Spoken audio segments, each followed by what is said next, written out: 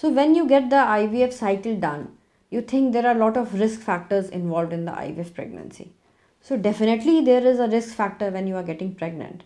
And if you are getting pregnant naturally, then also there are risk factors. If you are getting pregnant through IVF, then also there are risk factors. So in IVF, obviously the risk factor is increasing because the pregnancy has come in a very precious way. It's not that the IVF procedure is increasing the risk factors, but there are many things that happens with the IVF pregnancy that usually patients who are of like higher maternal age or higher paternal age opt for IVF cycles. So obviously in that case, all the risks that are involved with advanced maternal or paternal age is there. There is no such thing that if you are getting an IVF cycle done, there is increased chances of genetic anomaly in the baby. It doesn't happen. But obviously if we are doing a ICSI done, then there is a slight increase of risk. But that is also not very much that we can talk about it, or it is not statistically there that it poses a risk to the community. So this is the point that everybody should be like they are so much stressed out when we do the IVF cycle after the embryo transfer. They say, why so many medicines are given?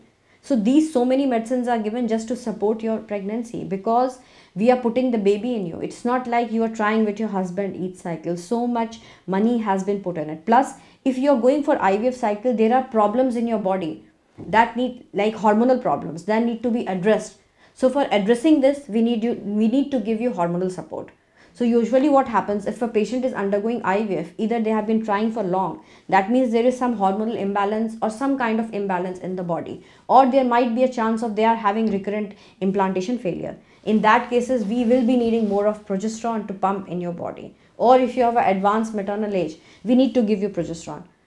Plus, if you are having an advanced stage, you are at risk of so many medical complications. You might be having a multiple pregnancy also because of IVF. So you run a risk of having a preterm delivery, or you might run a risk of having cervical incompetence because many procedures have already been done on your body. Many times DNC, hysteroscopies, these have been done. So in that cases, we need to give cervical encerclage. We need to tighten your cervix.